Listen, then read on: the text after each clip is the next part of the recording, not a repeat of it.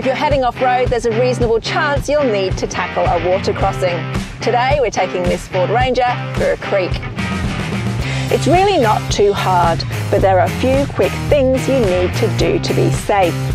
First, you have to know how deep it is. Too deep for your vehicle's capabilities and you could end up stuck out in the drink. So if visibility isn't great, grab a stick and check.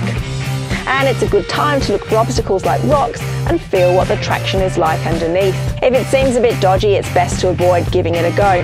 Now in this Ford Ranger we're using second gear in low range. This will help us keep smooth and steady, not going too quickly through the water.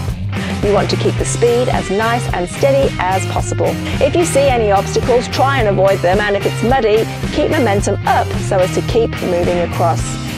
If the water was deeper than you thought, it's a good time to get out and check the car over.